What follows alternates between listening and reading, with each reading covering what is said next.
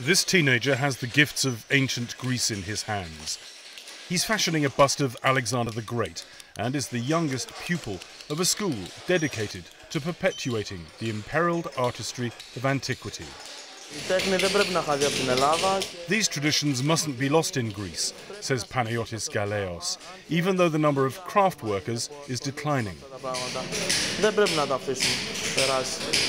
The students are acquiring skills needed to maintain the Acropolis, Athens' sacred rock, whose smallest temple, which celebrates triumph at the Battle of Marathon, has just emerged from a 10-year-long restoration program.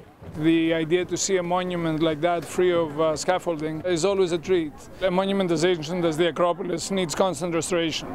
It needs people working on it all the time, making sure that everything is in place, everything is well stabilized.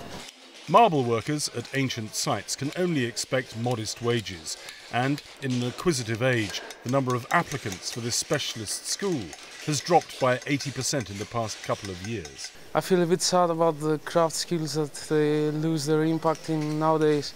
I feel proud that I'm one of them, that they try to keep this tradition alive.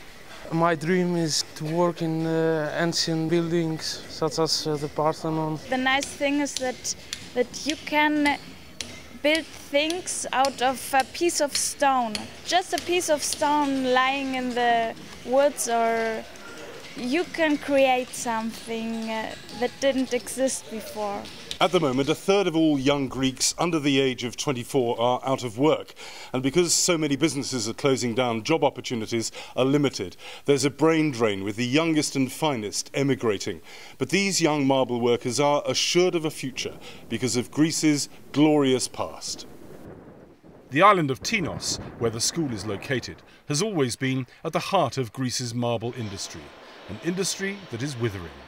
Τα νέα παιδιά είναι αισιόδοξα, πρέπει να είναι αισιόδοξα και αυτό πρέπει να το μεταδίδουμε και εμείς οι δάσκαλοι. Young people are always optimistic, and we owe it to them to be optimistic ourselves, says the school's director. There may be a crisis, but we will get through. We are obliged to.